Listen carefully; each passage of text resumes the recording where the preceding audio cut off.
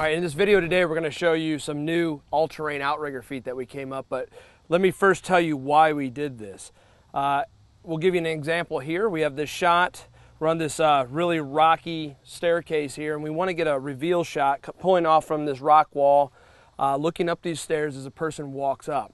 As you can see, that with the standard rubber feet on the pocket alley, trying to get this thing leveled and keep from rocking is going to be practically impossible.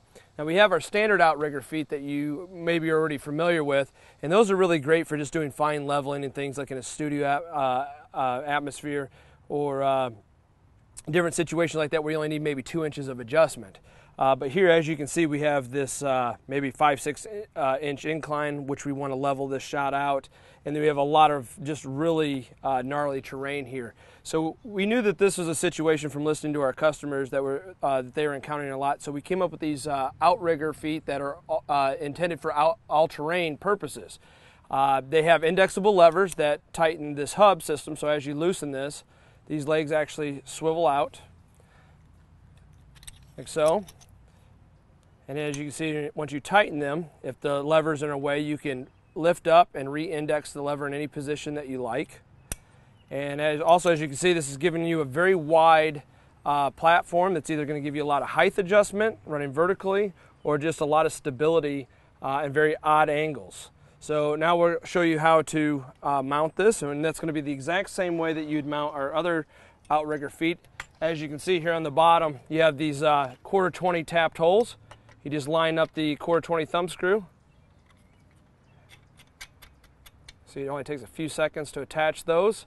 Just get them thumb tight, and they won't swivel. They have nice rubber pads on there to keep that from moving.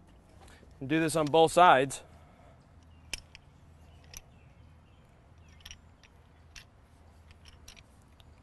Fold them out like this. Slide your cart down to this end. Repeat the same operation. Now all we want to do is go ahead and get this level. So I want my shot to start right on the other side of this wall and reveal this staircase as a person walks up. So right here's where I want my camera to start. So we'll get this level, and I'm looking at my level on this Guido's quick release plate here. And I'll lock that into position. Then I'll come over here and I'll get this guy raised up.